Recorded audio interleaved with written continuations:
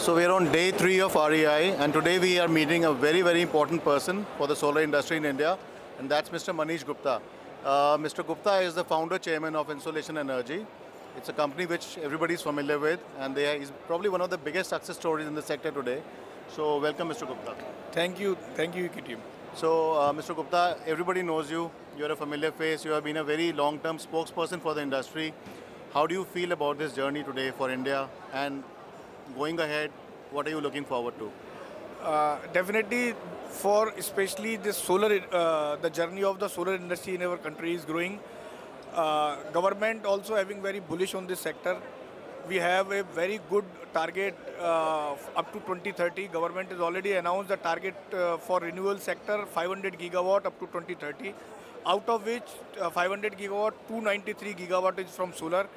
And our Honorable Prime Minister is confident to fulfill this capacity by Make in India component manufacturing. So for this, we also think that in this ongoing years, the Indian manufacturing will evolve. Right now, we are also having very good capacity for solar panel manufacturing in our country. More than 50 gigawatt manufacturing capacity we have already have. And as far as my information or whatever I have collect information from our industry, very soon we will reach up to 100 gigawatt of the manufacturing capacity in our country.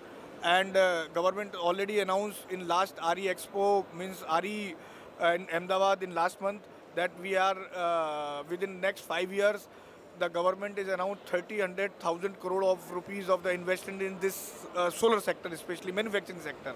And out of that, solar panel manufacturing should be 325 gigawatt in our country, and 250 gigawatt is from solar cell. So I think it's a very good time for component manufacturing. Government is also supporting us with the BCD, with the ALMM. And in near future, government is also supporting with the ALMM Part 2, which is the solar cell is also come under the ALMM. So I think the future is very good, and also this very big congratulations to our country people that they are very much now enthusiasm, or they are very much support for the Make in India this campaign, this DCR solar panel campaign by the Pradhan Mantri Suryodaya Yojana and other Yojana. So I think the future is very bright. Thank you.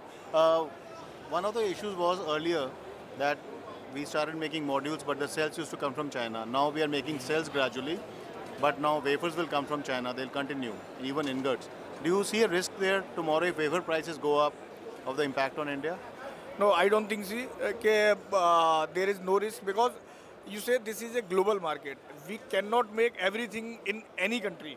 So we need to support from other country where the raw material is available. Definitely, government is planning the complete chain of solar manufacturing in our country, from polysilicon to solar panel. But it will take some time. And now the time is begun for Indian manufacturing. Now we are very much confident that we are independent in the solar panel manufacturing. Within next 2 years, we are independent in solar cell manufacturing. Then later, the solar wafer and the ingot and the polysilicon should also be manufactured in our country. So up to 2030, I am 100% sure we are completely means independent for all manufacturing, from polysilicon to solar panel, including all component, including glass, aluminium frame, junction boxes, etc. in our country. Mr. Gupta, we'll come back to Insolation Energy now. You have had an amazing stock market debut. The stock price has done very well, which means investor expectations are also very high. Yes. So how are you planning to progress going ahead to meet those expectations? Definitely, as far as Insolation Energy, we are the first company past 2 years back who come purely solar panel manufacturing company who entered in the capital market. We came with our IPO that time, and now our company is growing, our investor is growing, and I am very much thankful to my investor. They means confident with our company, they confident with our growth, and in this regard, the company is also expanding a lot. Now we are expanding 3 gigawatt, the next phase within next 6 months for solar panel manufacturing, 1.5 gigawatt in solar cell manufacturing, 12,000 metric ton annual capacity of aluminium frame, and later we are also double this capacity in the year 25-26. The total we are targeting within next 3 years, 6 gigawatt of the solar panel, 3 gigawatt of the solar cell, and 24,000 metric ton of annual capacity of the aluminium frame. So we have a complete roadmap for our future plans, and which you already unveiled in our this upcoming board meeting also. So one other issue was that you spoke about PM Suryaghar, you spoke about the impact of PM Kusum, and we have seen that having a bigger impact now. But going ahead, if you look beyond 29, maybe to 2030, what do you think will be the next big driver of solar adoption in India? Would it be the corporate sector, corporate industrial? Where are the big drivers for that future? So I think that, first of all, right now India is the power deficient country. We are 52, means 52वां number है हमारा in the per capita consumption of the power in our country.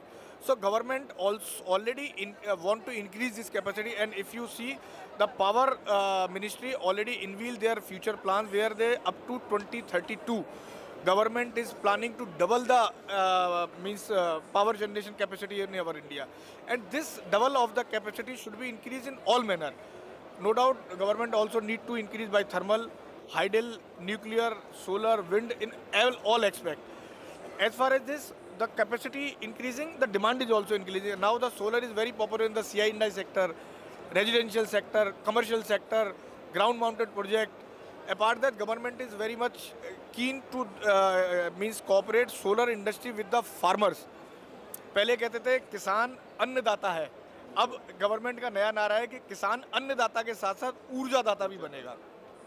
So for this slogan, government is also come with the Kusum component B, Kusum component A, B, C. These three schemes where government is want to install solar plant in their land, farmers' land, and also want to replace their pumps from diesel electricity to solar. So I think there's a huge market should be created in future, and also one more market is upcoming for Indian market, that is hydrogen. Means the hydrogen with the green, means the green hydrogen. So I think with the green hydrogen up to 2030, huge demand should be generated in our country. So maybe as far as demand wise, I don't think so there is any problem. We are very much confident the demand also increasing when the capacity is increasing. Sir, in developed markets, we have seen the impact of energy storage. As prices have fallen, people are going for solar with energy storage. When do you think we could see something like that in India? Very soon. I think within next 2-3 years, you will see very soon.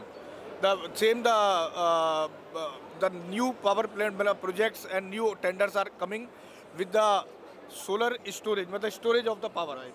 So you can see this very visible in the next 2-3 years in our country. Thanks a lot for your time. Thank you. Thank you, sir. Best of luck. Thank you.